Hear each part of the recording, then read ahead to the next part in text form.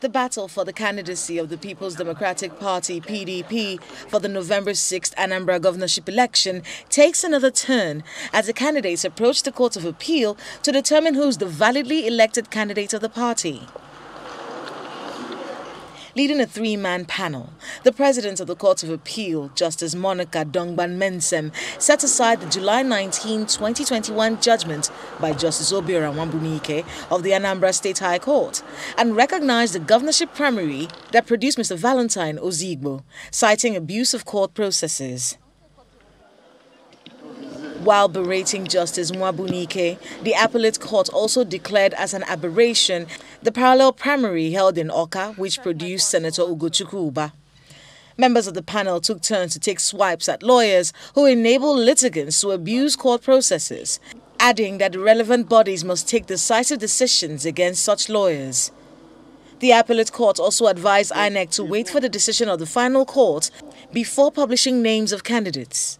I just reaffirmed that Mr. Valentine Ozigbo is the duly elected candidate of the PDP. The court also proceeded to mandate Independent National Electoral Commission to immediately list his name as the duly nominated candidate of the PDP. The court actually made some very remarkable pronouncements, and that has to do with the recent forum shopping by lawyers and litigants. The court deprecated lawyers and litigants who go about looking for courts that will give them cheap judgments. The president of the court did not mince words in condemning such acts.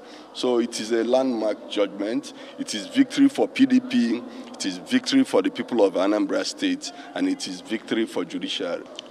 For me, mine is very simple. It's to sincerely thank the President of Court of Appeal and her team for restoring order and civility within the polity, so that our party, the People's Democratic Party, and her rightful candidate, Mr. Valentine Ozigbo, can move on with his electoral campaign of selling himself to the voters based on issues.